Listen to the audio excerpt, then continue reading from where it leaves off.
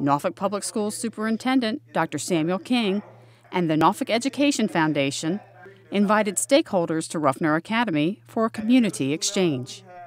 This event gave Dr. King the chance to discuss his updated transformation initiative, which is a big part of the district's strategic plan, directly with the community.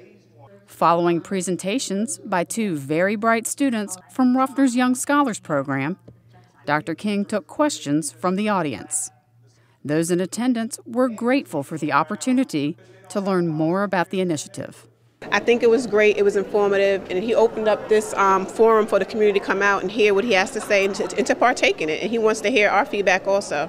So it just gives us the opportunity to come out and support what he's doing and support the community as well as the school system. Transparency, and I like it. It was a great thing, because now I feel like I'm part of the process, and I wish I had more input, from the construction of all this. But it's much, more transparency, and I think it's a plus from Dr. King to do that. Well, providing the community a chance to come in and hear about the vision, it gives the community an opportunity to buy into what you're aiming to do, and it just provides for a stronger vision, a stronger way to get there and to accomplish that, because you have the community support in that. And what he did today, I think he totally has the community support.